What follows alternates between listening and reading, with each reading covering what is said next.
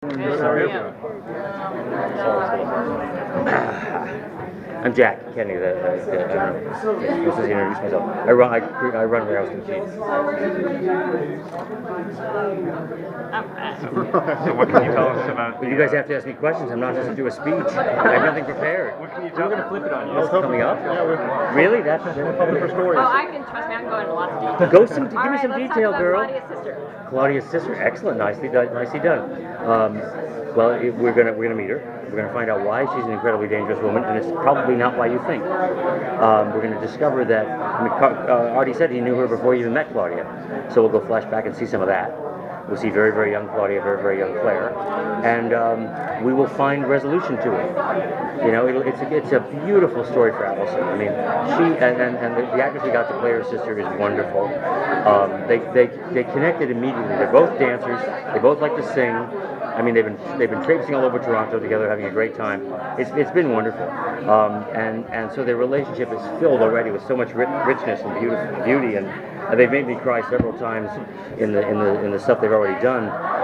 It will find a nice resolution, I think, and I think it's a fun journey for Claudia to go on here, and then she'll find out something really surprising about Artie in the finale, and have to deal with that.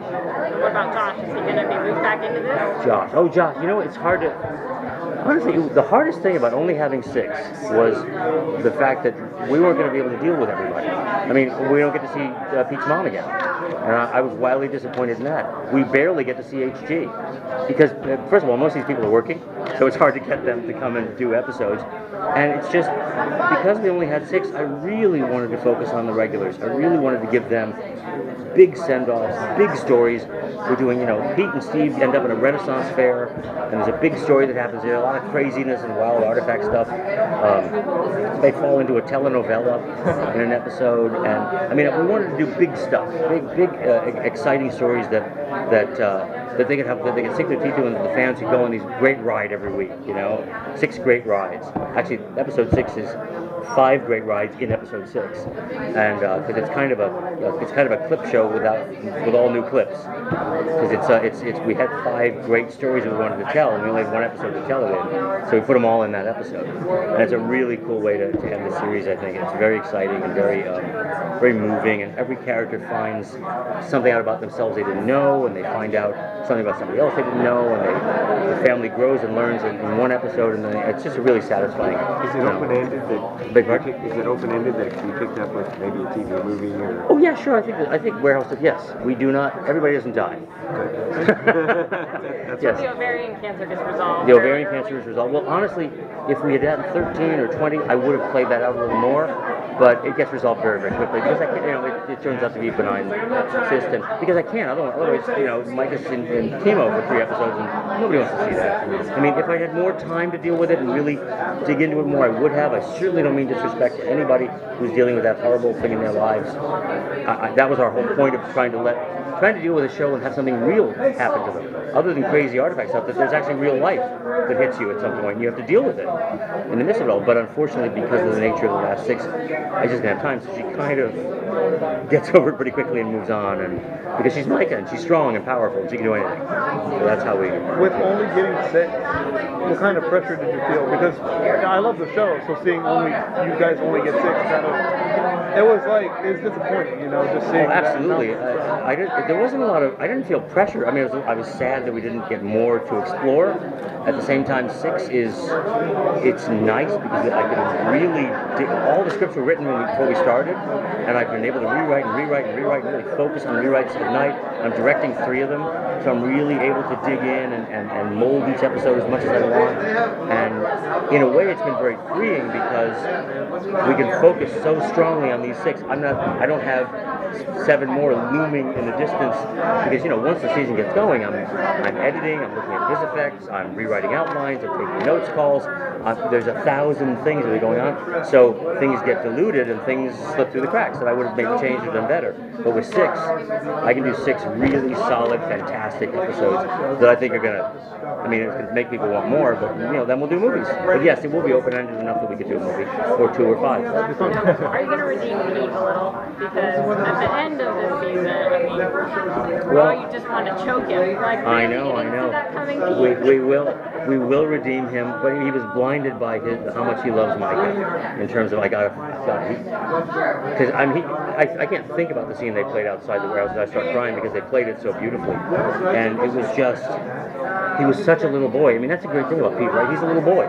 He's 12 years old, or 10 years old, and a little boy who thinks he can save the person he cares most about from dying. He's going to do anything he can do without thinking about the consequences. Yes, we will redeem him, and we will save the day and move forward through the rest of this.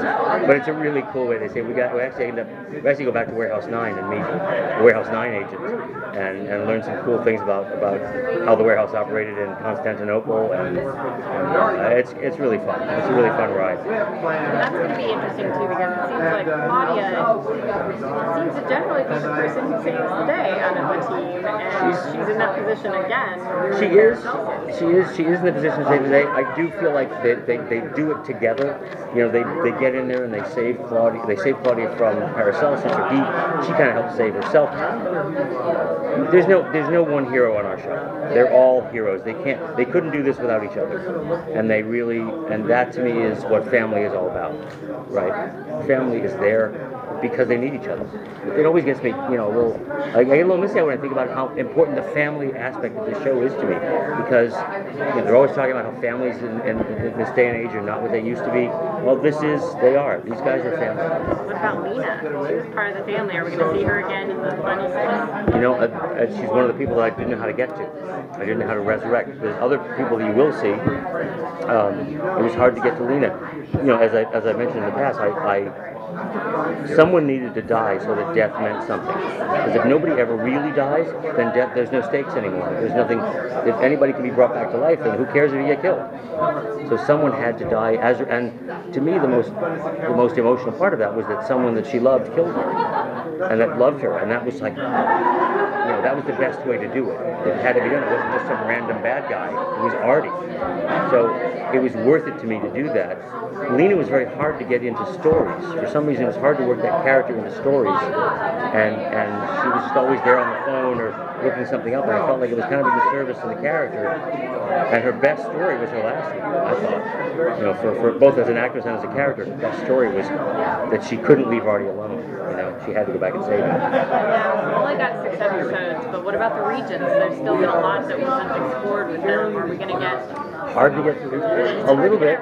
We'll get a little bit, but the regions are, first of all, half of them are dead, and then the other half are unavailable. It's just, you do run into a lot of issues with availability with actors. People wonder why a certain actor never comes back to a show. Probably because they got a sitcom or an animated series or something that prevents them. You can't get them. And everyone in Canada is on like 5 shows. I know, that's true. They're all shooting in Toronto. Just do a pop-in. Just do a quick pop-in. Yeah, exactly. Well, you can, but that never works, right? I mean, as it is, I'm bringing HG back, and we are maneuvering right now to try to make that work, because she's on defiance, right? And their boards aren't done. We don't know when we're going to need her. It becomes a nightmare to get somebody that's on another show. We're already dealing with that with our big bad, who's a surprising character we're bringing back. Are we going to see Warehouse 14? Kind of. Kind of. Yes. In Vegas. I won't say where.